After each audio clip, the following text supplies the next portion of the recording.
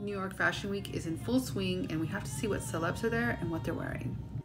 Barbie Ferreira, first of all, the hair and makeup, flawless. That's it, that's all I need to say. The dress is just a bonus. I think she looks fabulous in this dress. It looks perfect on her. I know some of you probably won't like the cutout, but honestly, I think she looks amazing. Gracie Abrams, again, a little black dress. She's so tiny and petite.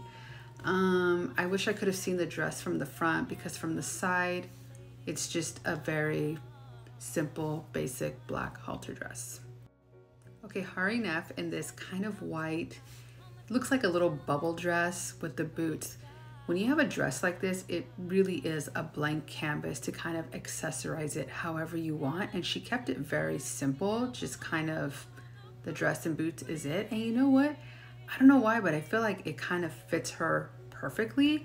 I don't think a lot of people could pull this off, but I don't not love this look on her. Jodie Turner-Smith at the Fossil made for this event.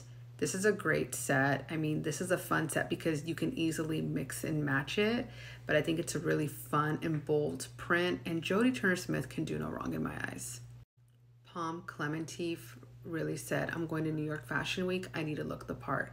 This is more bold. This is more out there. This is more outside of the box. And this is what I expect to see when you see the celebs at New York Fashion Week, only because it's that time where you can kind of really push the boundaries and see what styles work for you.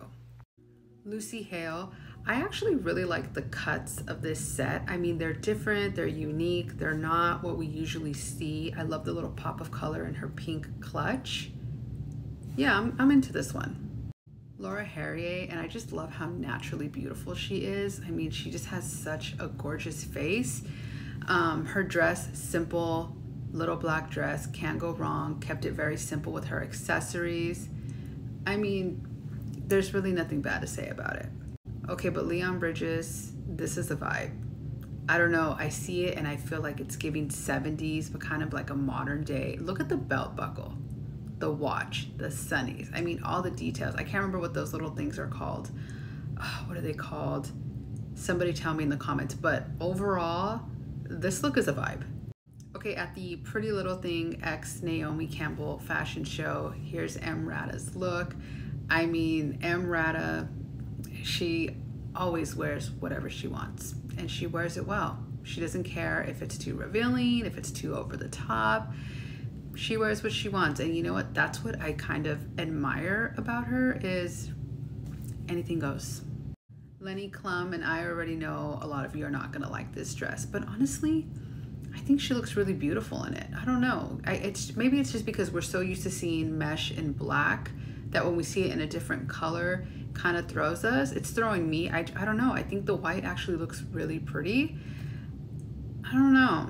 I mean, I know it's a sexy, revealing dress, but I mean, sometimes that's what fashion is. You know, you got to take a risk, and she's definitely doing that. We have a lot more looks coming in part 3.